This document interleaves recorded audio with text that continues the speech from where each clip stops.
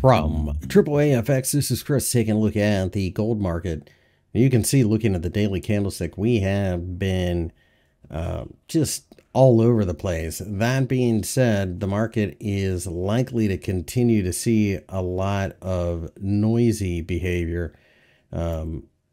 Possibly looking at the 50-day EMA as a potential support barrier, right along with the $2,000 level. So with all of that, I think this is an area where you could see a certain amount of support if we dip.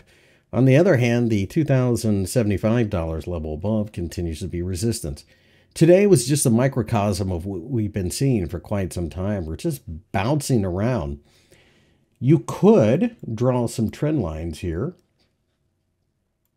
and maybe make this a bit of a channel.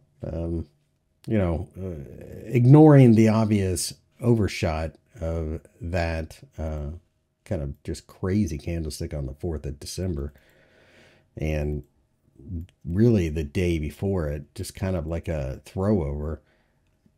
It does make a certain amount of sense that maybe we rally from here, but a lot of this could come down to the PPI number on Friday, which doesn't hit as hard as the CPI number, which was a little hotter than anticipated. So that does put some upward pressure on yields. That's part of what we saw during the day. But later in the day, you can see Wall Street started to buy gold again.